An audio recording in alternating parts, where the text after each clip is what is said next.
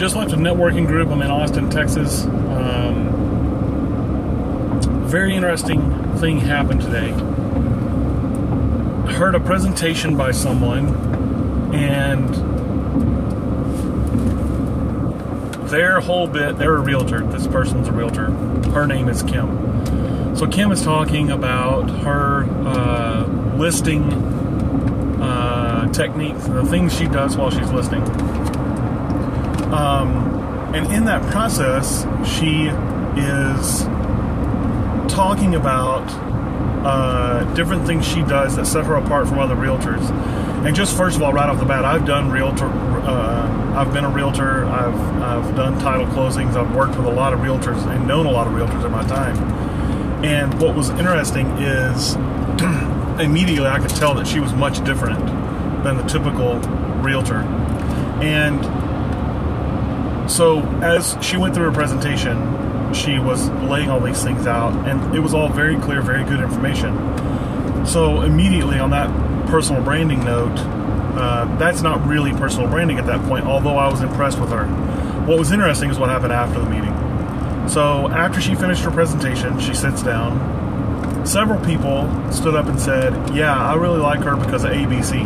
They have very specific, granular examples of what she had done to impress them over the years. And these are people who had walked in a relationship for a long time. So it was a very interesting execution of personal branding, even though I don't think that was the intent. So there's not to get preachy or anything, but there's an interesting verse in the Bible that actually says a good name is to be chosen over great riches.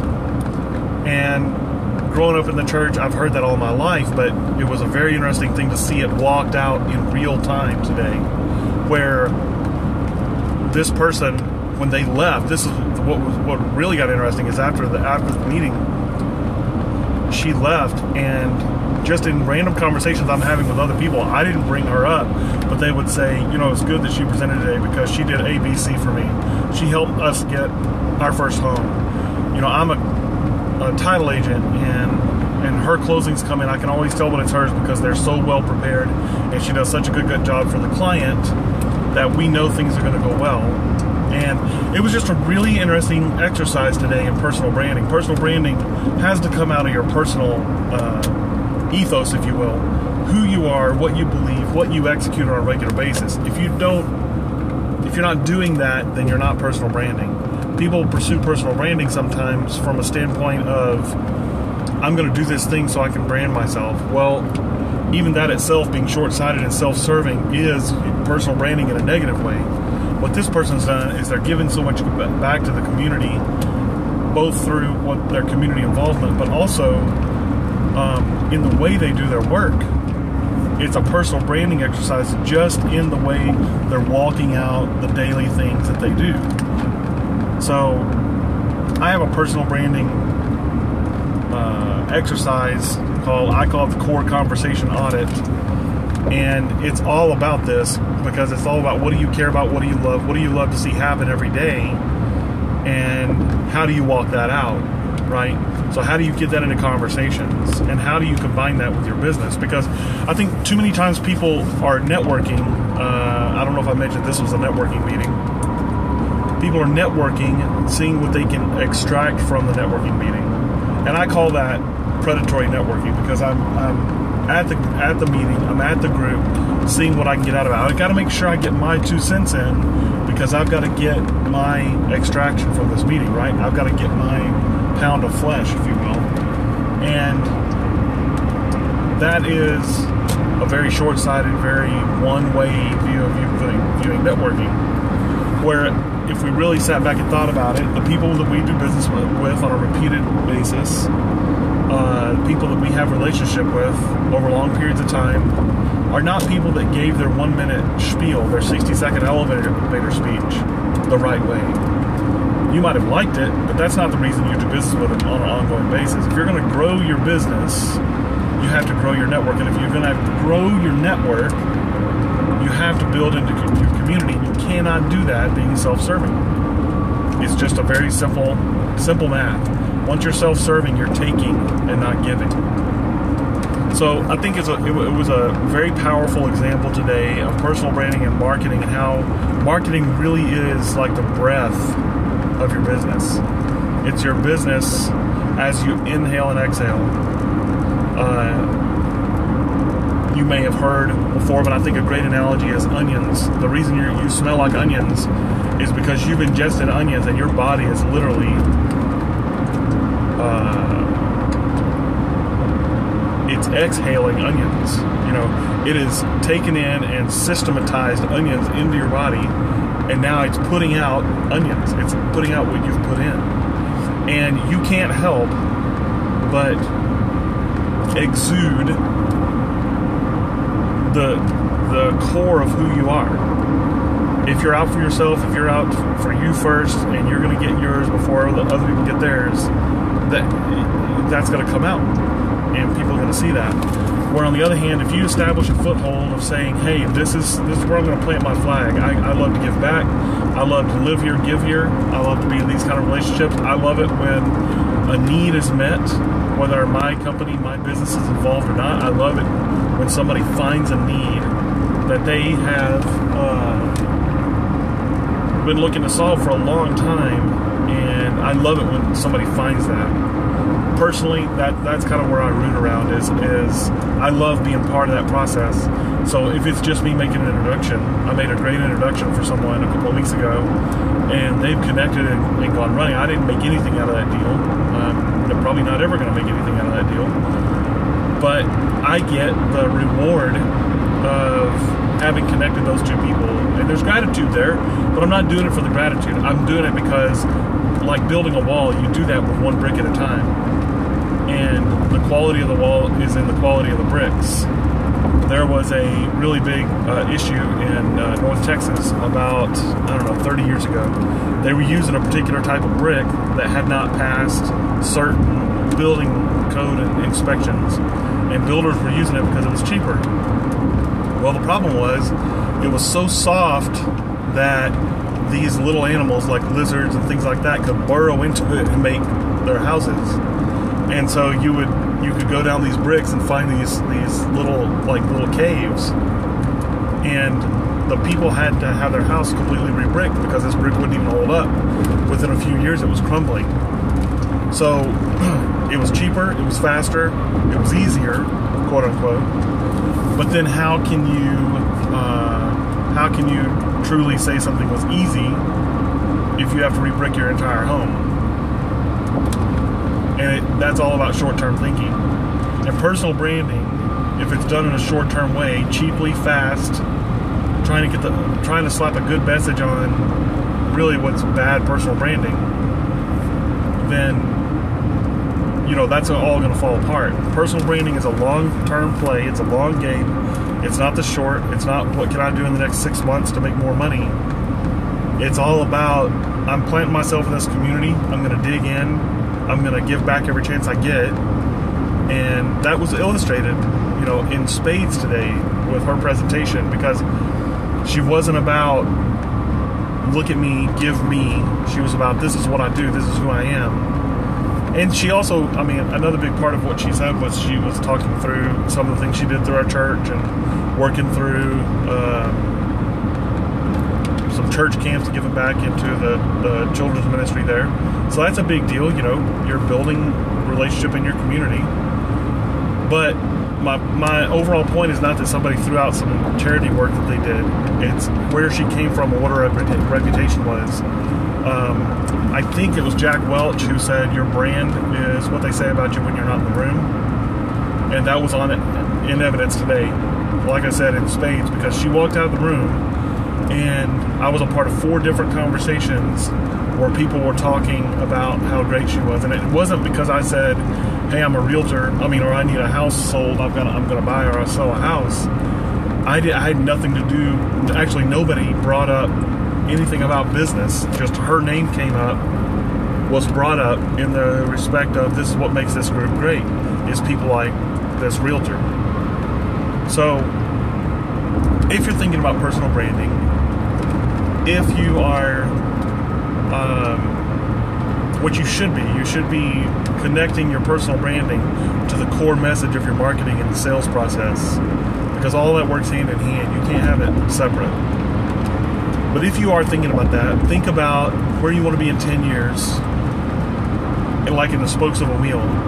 Your family, your friends, your networking relationships, your alliance partners. Alliance partners is a big deal. People overlook alliance partners a lot because you don't get immediate benefit always. But an alliance partner is someone who can refer you business, but they work with the same client. So you're talking to the same people. A great example, I've got a buddy of mine, he and I have handed work back and forth for years now, and when we do that, we don't always get an immediate benefit from it. It's not something where he gives me a deal and I give him a deal right back. He might give me 2 deals and I might not give him a deal for 6 months, but then I might give him 4. But neither one of us are looking at it like, oh man, you haven't kept up with your level of giving. You haven't given me as much as I've given you in the last 3 months. So the reason for that is we're both of the same mind. We like to give back. We like to work with people who like to work with us. I like to be in situations where I'm meeting a client need. That's the same way he is. And I'm not going to take a deal that's not a fit, because I know that long term that's not going to serve either one of us. So I turn down deals all the time.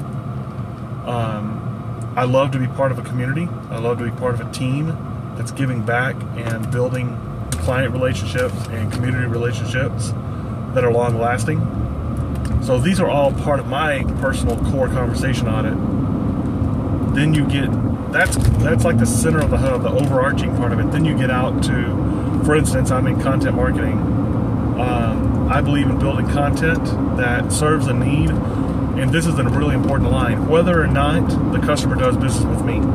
So if the customer does not do business with me, can they still use this piece of content in their life, in their work, or whatever it is that I'm serving for them? So let's take realty, for instance.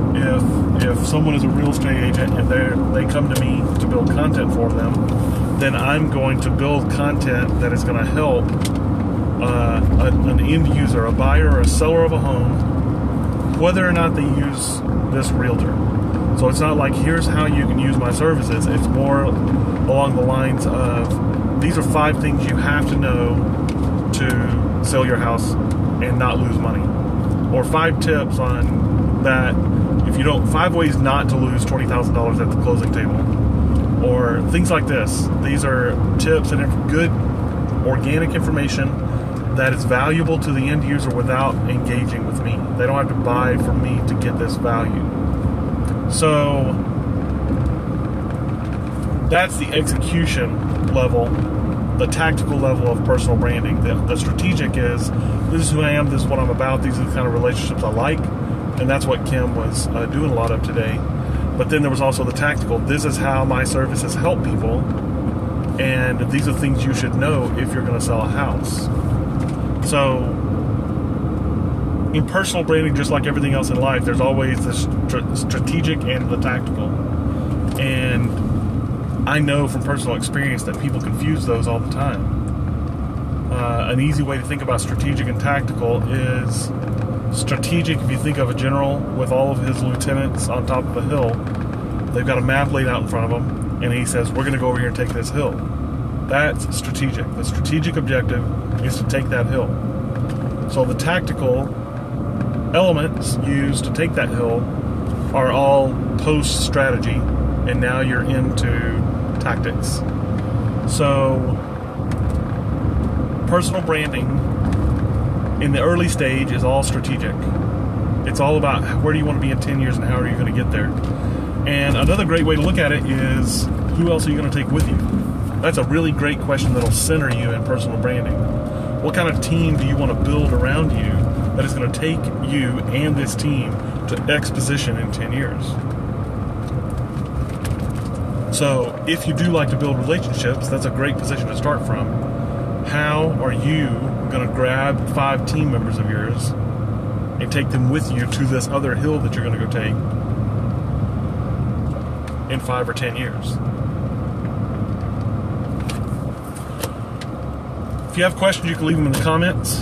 I will answer them as best I can. I've got a lot of experience in personal branding. I have a lot of experience in networking. I'm a content ninja, so I have a lot of experience in the area of content. I can help your content perform for you much better than you've ever been able to get it to. I know dozens and dozens and dozens of tips and tricks. I'm available for either consulting or I can consult you and tell you a good metaphor for this is you have a helper at the bottom of a mountain. I'll give you a map, help you get up the mountain. I'll walk with you up the mountain and carry some of the stuff, or I'll carry all the stuff and I'll go up the mountain for you. So those are 3 different levels of engagement, and obviously 3 different levels of price. If you just need to get your feet wet and figure out what this thing's all about, I definitely recommend the lower engagements of consulting. A couple $100 will get you a ton of great tips and even some content, because the way I work is I'm getting into your content with you. So just my strategy call is already going to deliver content for you, because I'm going to go over stuff you've already got and give you ideas on how to expand it. A great example of this is I was on a phone call, I was doing a strategy call with a guy last week. I spoke at a conference a couple weeks ago, and he was one of the leads from that. He and I are talking. As we're talking, I said, "Oh, here's a great tagline for you." And I just threw out a tagline. It was very, very good. Not being too self-congratulatory, but it was very good. And he's putting that on his business cards now. And that's an example of what I'm talking about. Any conversation that I'm ever in, I want to give as much as I possibly can, and most of the time that's giving away free stuff. I just can't help it.